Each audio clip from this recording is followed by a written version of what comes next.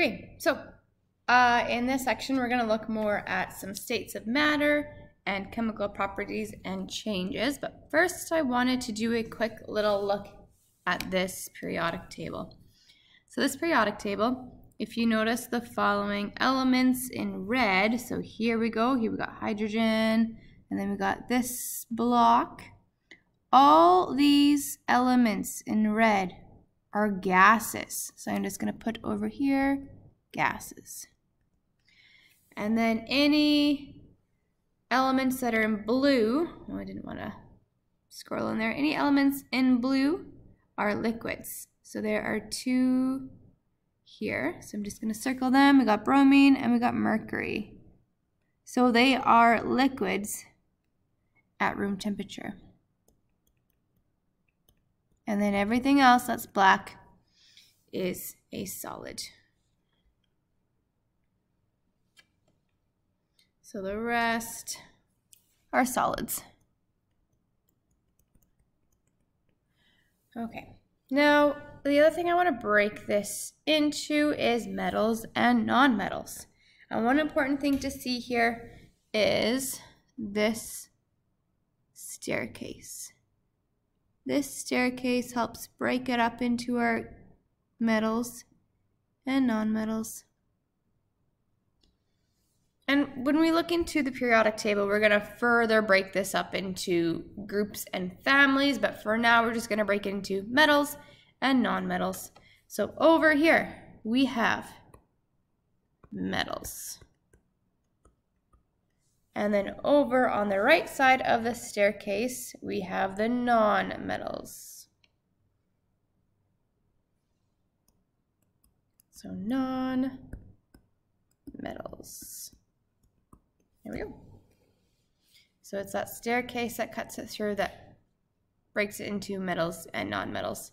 And we do have some transition metals, so we have noble gases, but once again, we're going to get through that later when we further go through that periodic table. So here's just a quick classification of metals, non-metals, solids, liquids, and gases. All right, the three states of matter. Hopefully you've taken this in earlier science classes. We have solid, liquid, or gas. With solid, our particles are super close together. So they're rigid. Anything that's solid is a fixed shape and has a fixed volume. It cannot be squished.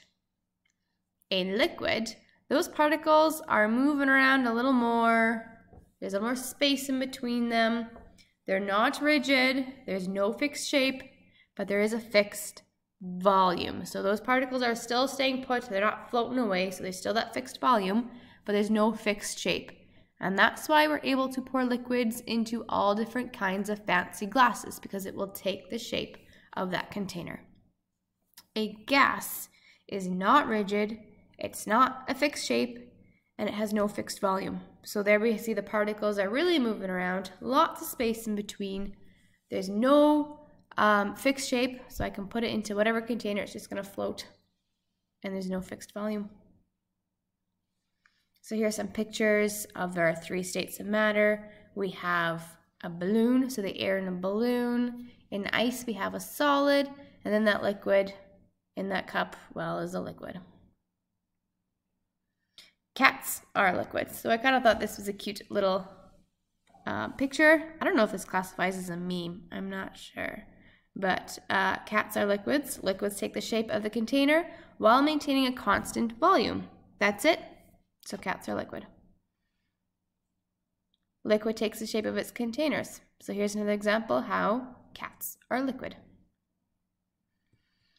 And then another picture of our states of matter, also showing the increase of temperature. So as we increase the temperature, we make it warm, we give it more heat, those particles are moving even faster, we get a gas. And then we have our liquid. So this is good to use water as an example. So if we start heating up water, eventually it's going to start to boil, and then we're going to get that gas forming, and then we're going to get that steam. But if we lower the temperature, we're going to create a solid. So that water is going to freeze and we'll end up with a solid.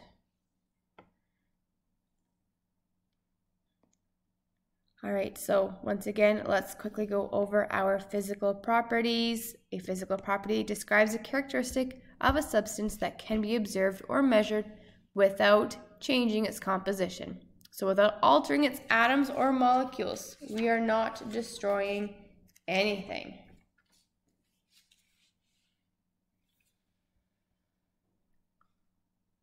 And a physical change is a change in size or form of a substance without changing the chemical properties.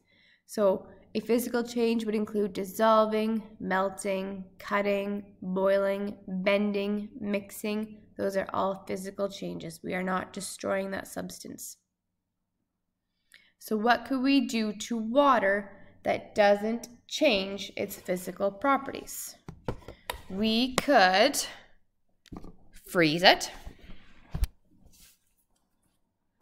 So freeze, we can boil it, we can mix it with salt. Maybe we want to add more water to it.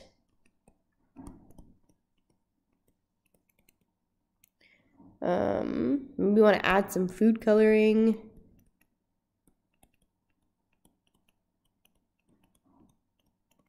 Maybe we want to dump it out if it's in a container. Nothing's happening to change that water. It's still water. So those are physical properties. What can we do to magnesium that doesn't change its physical properties? So we could cut it. We could heat it up. We could smell it. That's not going to do anything. We could boil it so we can melt. We can bend it. We can put it into water.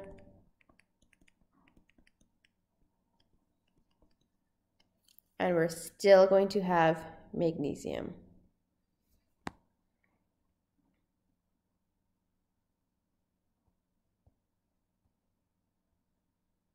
So here's a list of physical properties. So looking at the state of matter, solid, liquid, or gas, color and luster, melting point, boiling point, density, solubility, volatility, ductility, crystal shape, conductivity, hardness, texture, malleability, and smell. So you don't have to write these down, it's just helpful to go over them. So malleability is when a substance can be pounded or rolled into sheets, but it's best to warm it up first. So here we got good old aluminum, so we can make that to aluminum foil.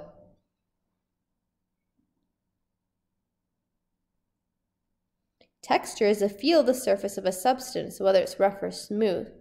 So here we have a picture of raw gemstones, which are rough, and then once we cut them and polish them, then we get these smooth gems over here. Then we can look at the hardness. So a substance's ability to resist being scratched. And we actually have a chart called Mohs hardness scale. So it's measured through 1 to 10. Baby powder, we considered a 1. There's no hardness at all. Whereas a diamond is a 10. So I don't know if you know much about like cutting glass, but those who cut glass are going to use a diamond tip tool so that they can cut it. We have conductivity, so the ability of a substance to conduct electricity or heat. So we can have a conductor or we may have an insulator. We have crystal shape, so when particles in a substance line up in a regular pattern, smooth surfaces and sharp edges are created to give the crystal shape of the substance. So that's like sugar. Sugar has a crystal shape, or salt has a crystal shape. Ductility is any solid that can be stretched into a long wire without breaking. So this often needs to be heated. And copper is an example of a substance that's very ductile. And that's why we use it in a lot of our cords. Solubility is the maximum amount of a substance that dissolves in water. and it is temperature dependent. So sometimes if we heat it up, it's going to mix a lot quicker. Density is the amount of mass in a given volume of a substance. More dense means more mass given per volume, and then less dense means less mass per given volume. So in this picture, we have a cork. It's not very dense, that's why it can float. A rock is very dense, and that's why it sinks. And I think that's why Miss Risling sinks as well. We have boiling point, the temperature at which a liquid changes into a gas. It is also the same temperature that a gas changes to a liquid, as it is called that condensation point. So they happen at that same temperature. So it's like that just perfect temperature where the liquid turns to a gas, or it's just on the edge where that gas turns back to that liquid. So that special point there. Just like we have, and then melting point, same thing, except we're going solid to liquid or liquid to solid. But it's just like we have our freezing point, right? That freezing for water is 0. So, and maybe that's even my next slide. Let's see. Oh, showing more melting. Nope. Okay. So just like freezing point for water is going to happen at 0. So 0 is that special number where either we're going to start, it's just like that tipping point. We're going to get a liquid freezing into a solid, or it's that tipping point that we're going to start seeing that melting. So especially in the wintertime when it turns to that 0, we might see some melting going on. So color or luster. So color, self-explanatory. Luster is that shininess or the dullness. So those gold coins, super, super shiny. That concrete, it's pretty dull. So not very much luster. Right, we're going to do an activity here in class.